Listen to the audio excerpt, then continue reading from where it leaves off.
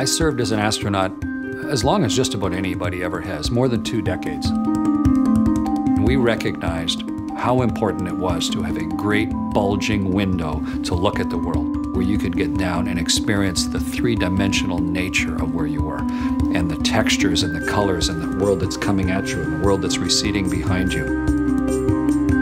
On my first flight in '95, the Aral Sea, just beside Kazakhstan, was still mostly full of water. By the time I flew in 2012, 2013, it was gone.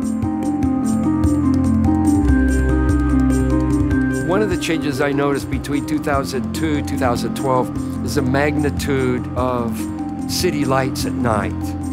You can see significant changes in the number of light bulbs that we as human beings are spreading out over the surface of Earth, particularly in underdeveloped countries. Their nighttime skies are getting illuminated by light bulbs just like they are in the countries that are industrialized.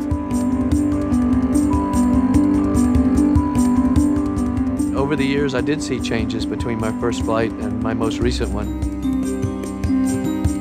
Saw other areas that had built up in population and were starting to get polluted. I think it's important that we have that vantage point of humans in space to look at it from above.